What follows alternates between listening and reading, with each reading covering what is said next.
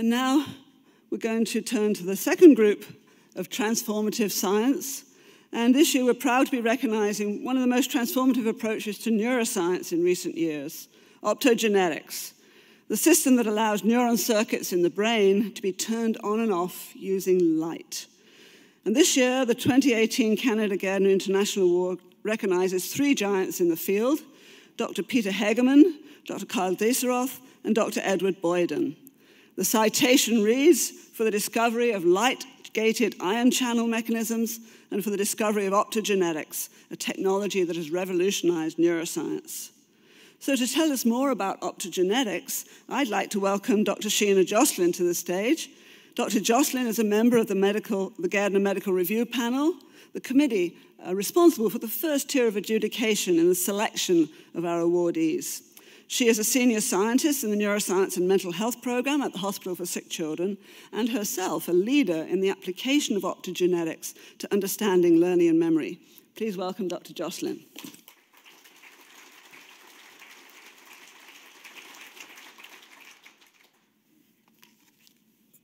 Thank you, Janet. So my daughter is enjoying breakfast with us this morning. So my goal in the next 3 minutes is to break down light-gated ion channels and optogenetics so that even she can understand the importance of these discoveries.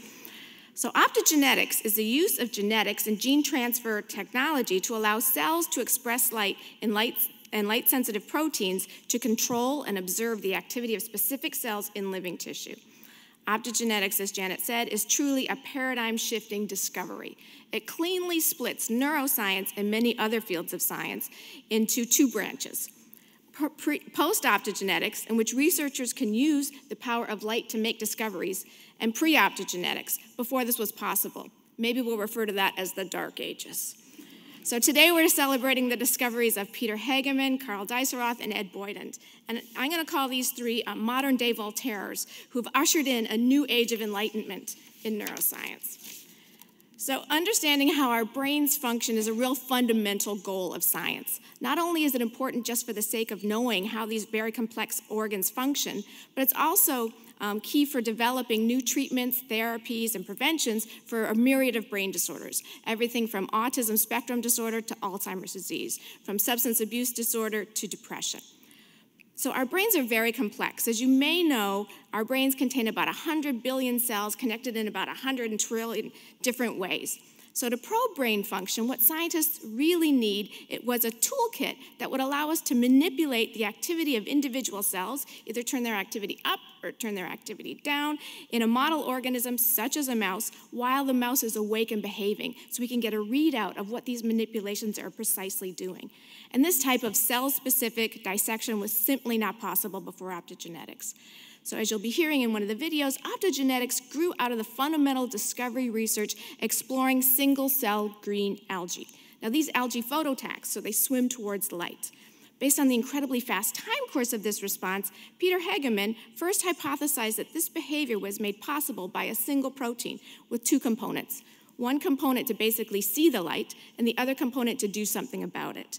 And this would initiate a response, an electrical response that would initiate the moving response. And this turned out to be true, as channel rhodopsin, this one protein, was shown to have two components, the light-gated ion channel, the light-gated senses, and the ion channel does it. So based on this discovery, Karl Deisseroth, Ed Boyden, along with a number of colleagues, including Feng Zhang, who was a 2016 Canada Gairdner International Award laureate, used gene transfer technology to make cells deep within the brain of a mouse, a living mouse, express this algae protein. So when they shined light on these cells expressing channel rhodopsin, the light-gated ion channel, they could manipulate behavior. And the truly remarkable thing is that this experiment worked. So many things could have gone wrong, but they troubleshot it, so it worked. So since that time, thousands of papers have been published using optogenetics, and many important, previously unobtainable discoveries have been made using optogenetics. But it's just the beginning. But let's think back to how it all started. It started because some scientists were interested in understanding how algae swim, just showing that you never know from whence the next big discovery will come, and highlighting the intrinsic value of all types of basic research. So to summarize, because we're in Toronto, the Six, I'm going to quote Aubrey Graham, Drake. And he said, "It started from the bottom, literally pond scum, and now we're here. Optogenetics is poised to help scientists crack consciousness and help develop new treatments for a variety of human disorders. Now the whole team's here, being honored by a Canada Gairdner International Award." Thank you.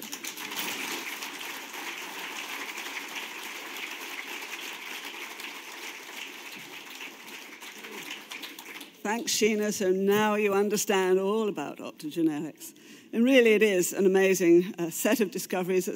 We're talking here mostly about neuroscience, but there's no question that the general technology has spread way beyond neuroscience and in many different directions.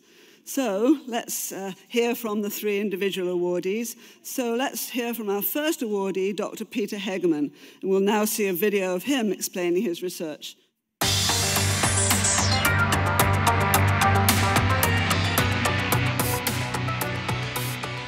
When I started my own research in '85, my interest was to solve the problem how green algae orient in light to find the optimal conditions for photosynthesis. And it was known that they use a sensory photoreceptor for this, and this photoreceptor was expected to be localized in the algal eye, which is the most widely distributed eye in nature. And this unique system even more stimulated our interest. And it was finally solved in 2002 when we have demonstrated together with Georg Nagel that the small molecule we isolated was really a light-gated ion channel that we named channelrhodopsin at this time. After we demonstrated that it's also functional in human embryo kidney cells, several neuroscientists started to employ it for their studies in neurons. And it was a kind of explosion started in the year 2005. And now more than 1,000 groups in the world are working with this channelrhodopsin in the neuroscience experiments. It's a very useful instrument for analyzing neuronal networks and also to evaluate studies on drugs, and also to analyze animal behavior and to connect it to brain function. And we are doing this in a close collaboration with Karl Deisseroth at Stanford and a number of other researchers in Europe.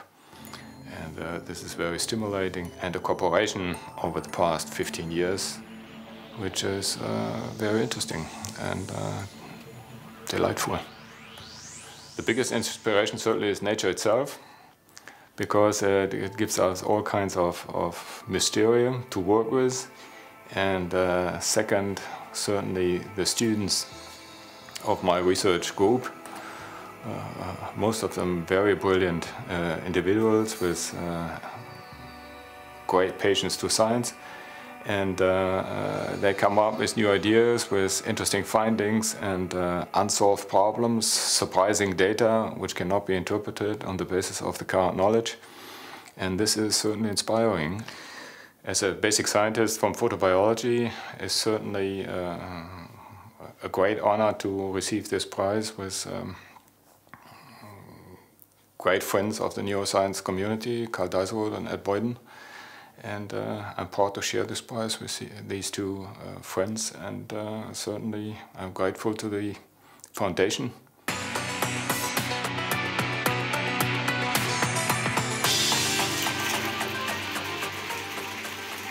It all begins with a little green algae. So, moving on, let's congratulate and hear from the next member of the trio, Dr. Karl Deisseroth, and we'll show his video now.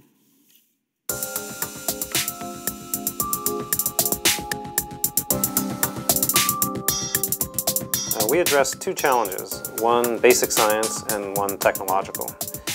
First, there's a very special protein called channelrhodopsin found in algae that, when triggered by light, moves ions all by itself through a hole it creates in the membrane of a cell. And we sought to understand how this fascinating protein works as a molecule. The second related challenge was to develop a way to control cells with light using proteins like channel rhodopsins, but in animals.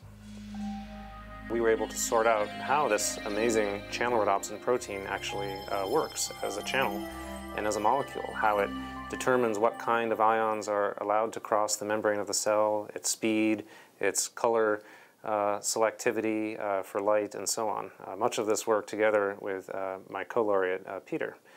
And second, between about 2004 and 2009 in my lab, beginning with two grad students, Ed and Feng, who both also have the Gairdner, we developed optogenetics, control of specified cells in animals using light. Impact of my work has been primarily on the basic understanding of how these beautiful proteins from algae actually work. And second, enabling the broader community of biologists to test how cells give rise to the properties of large, functioning complex systems like the brain. My own lab's application of this research has been in discovering how cells control basic survival drives, thirst, sleep, feeding, other motivated behaviors. This is basic science, but basic discoveries eventually lead to promising new treatments, and we're already seeing this in the case of addiction. I'm most inspired, frankly, by my students over the years. The ones I've worked with are just amazing, rigorous, creative, and inspiring people. To students entering science, I would give the same advice I give my own children. Follow and make your own path, and work on what seems beautiful. Particularly to you.